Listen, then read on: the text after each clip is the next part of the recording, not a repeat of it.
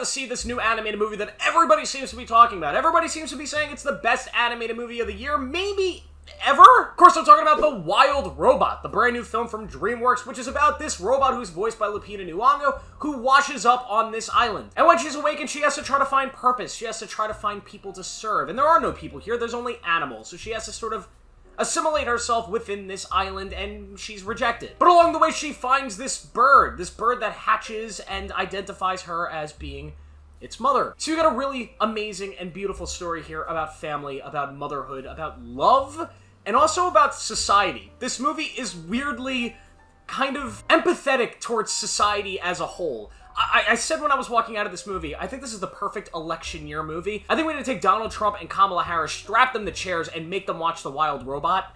We might have world peace. But either way, there's a lot of things I really love about this movie. Is this the best animated movie of the year? I think maybe. Is it the best of all time? I think people are blowing it up a little bit over, you know, a little bit out of proportions. This is an extremely well-made movie, a fantastic animated film that families are going to love and regular audiences are going to find something emotionally gripping to really hold on to here. It's got themes that are extremely powerful that pretty much anybody can relate to, because you have the motherhood themes, you have friendship themes, and you have the theme of being a child and not really feeling like you belong and feeling this kind of detachment from your parents sometimes. First things first, the animation in this movie is absolutely stunning. It's the main thing that people have been really kind of calling on with this film. From the first trailer that came out, it is amazing, the animation work that they have done here. And DreamWorks is usually pretty good with their animation, but they're no Studio Ghibli, and they're no, like, you know, Spider-Verse studio. You know what you're usually going to get from DreamWorks, but the animation here is stunning. You can definitely tell there was more money and more effort put into this one. It was not just kind of a throwaway animated film. It is beautiful. The characters here and the voice acting are all amazing. The characters are hilarious, they're fun, and they're exactly what you expect usually from an animated movie like this. Of course, Lupita as the main character here. Her name is Roz. Lupita does a really good job at being kind of two different characters here, being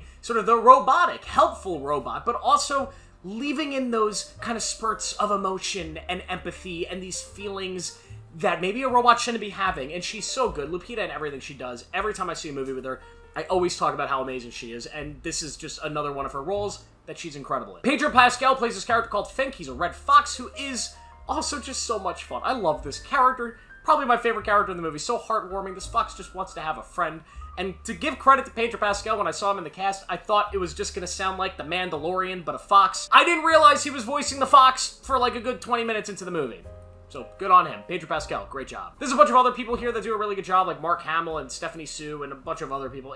The whole cast here does a great job, and the characters are all kind of fleshed out and done extremely well and serve their purpose to the story that never moves its focus away from Roz and this bird that is her child, and this quest to try to help the bird mature and fly away and migrate and survive the winter. But the story becomes more than that. The story becomes about society, and kind of society looking away from our differences and coming together for the greater good of survival. This movie is about an alien invasion, except there is no alien invasion. That's not a spoiler. I'm just saying it's kind of about what would happen to all of us if aliens invaded. That's what I took away from this movie. It also might have been about Jesus in a weird way. I don't know, I think I'm digging too deep into The Wild Robot, but it was just such a beautiful movie about culture and society, and it had so much more to say than movies like this usually have to say, and there was something so beautiful about it that ended up touching me. The score here, by the way, as well.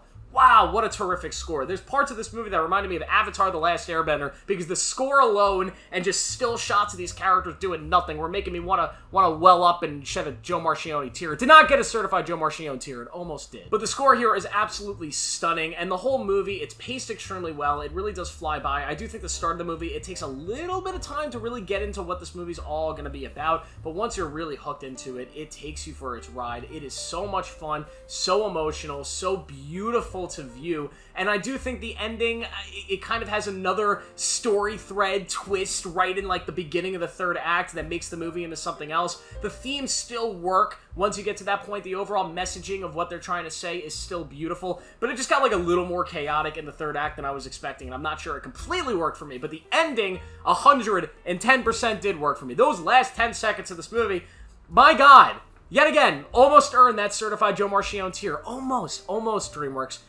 Work harder. But I absolutely love this movie. This is a stunning film, and it will be, if I make a list on the best animated movies of the year, which I don't know if I will, because I haven't seen that many this year, but it would rank near the top. This is a terrific film, one of the best from DreamWorks, and I hope we get a sequel. That's a lie. Don't make a sequel to this. Stop making sequels to everything. I'm wrong, you're wrong, we don't need more sequels.